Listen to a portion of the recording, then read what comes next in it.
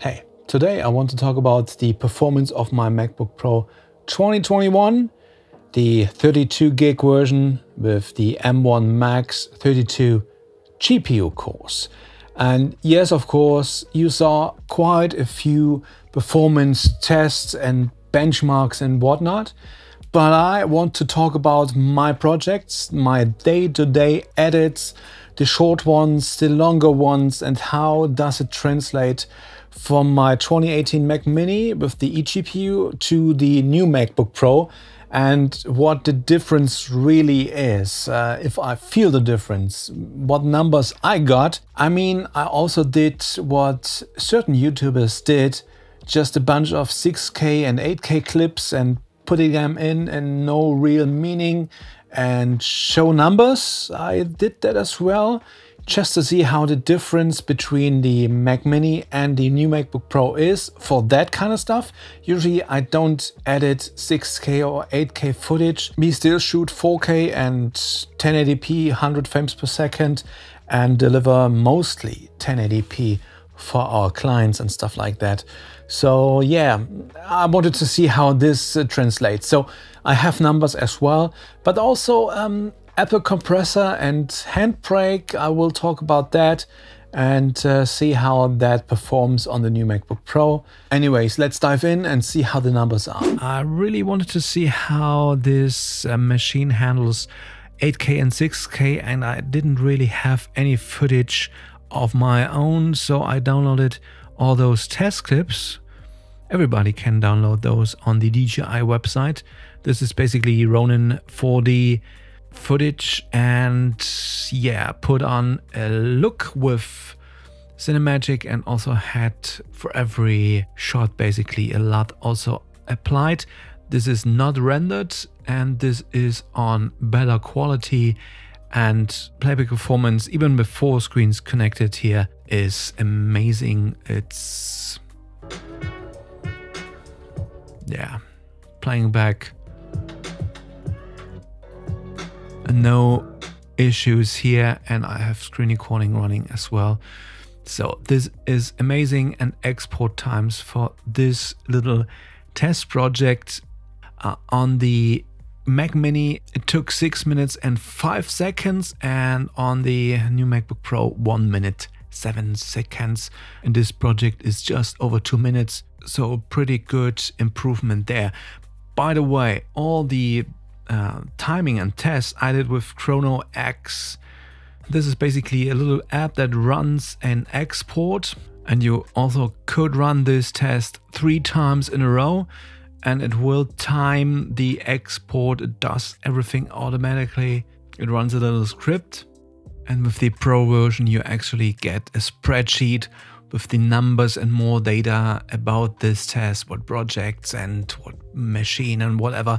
So this keeps it really precise and doesn't involve having a timer on the iPhone running. And yeah, it's really precise. Okay, next up is this 20-minute 2-camera interview setup edit. Some behind the scenes as well.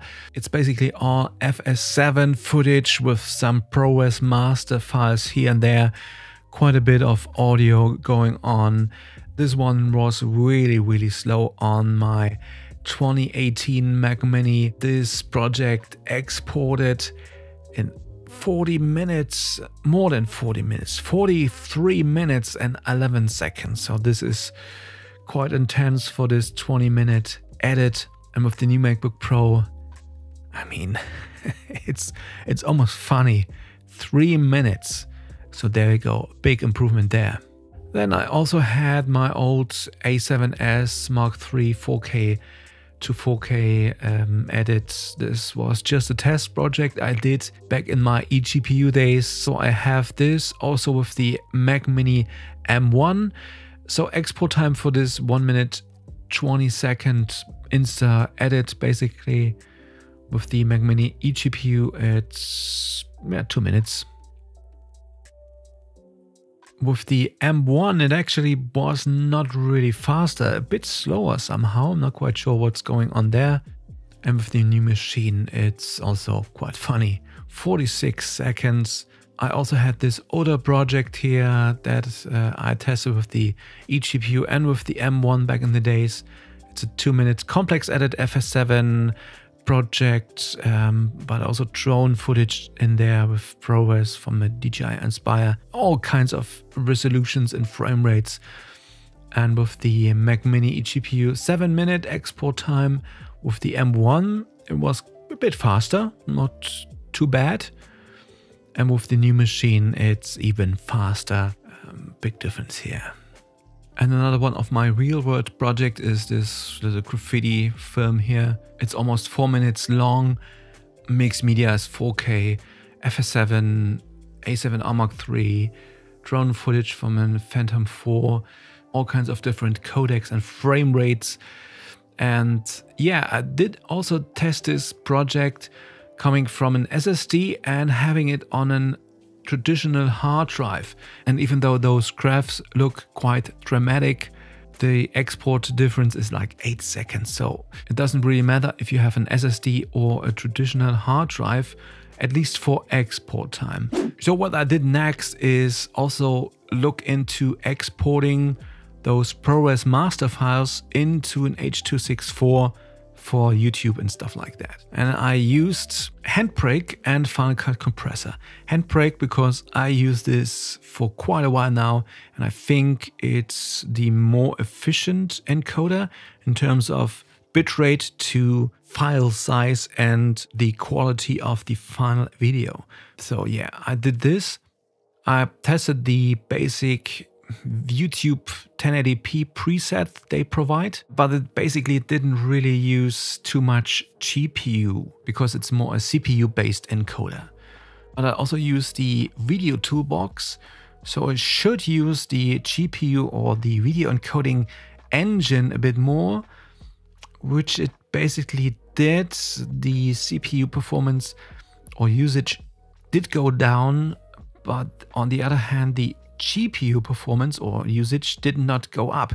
But I don't think the tool that I use to monitor the GPU usage is accounting for the media engine. So yeah, not quite sure what's going on there. But then again, it didn't really improve too much. It was basically the same time.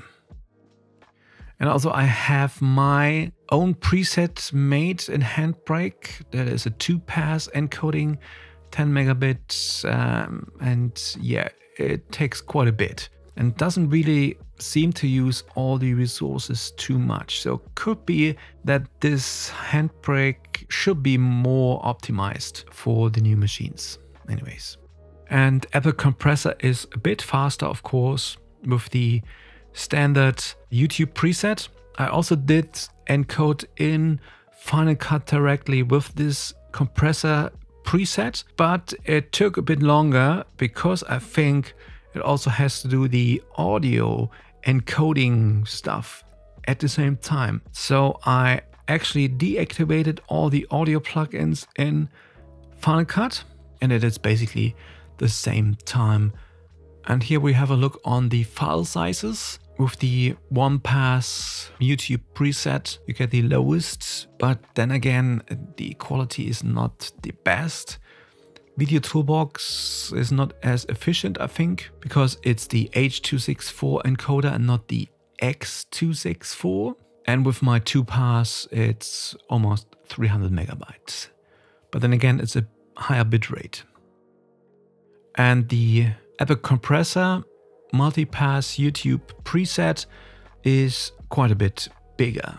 The bitrate is a bit higher as well, around 1200 instead of 10. But then again, yeah, it's almost 127, 130 megabytes more. So Handbrake is more efficient with the encoding, and it still looks a bit better or as good as the Apple Compressor. And also I did a quick test because I heard some numbers that the new machine is actually slower in terms of encoding H.264.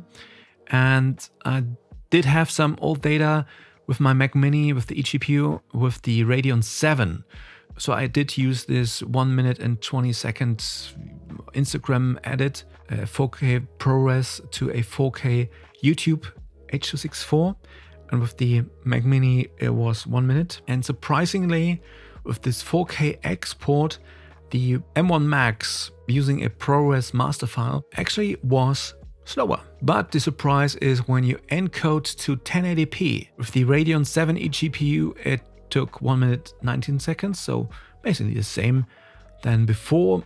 And with the new Mac it was quite a bit faster. So there's something going on with the 4K encoding and 1080 encoding. Not quite sure what is going on, but yeah, it really matters if you export 1080p or encode 1080p or 4K. So there you have it. For the shorter projects, the difference is actually not that big.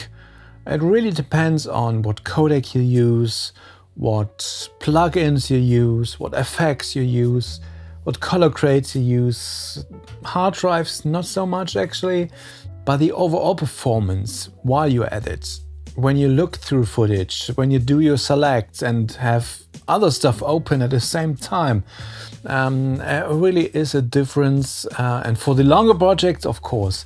Anyways, that's it. That was my quick benchmark real work test stuff. So if you have any specific questions about this MacBook Pro or something I should test out, let me know in the comments. Yeah, I think that's it.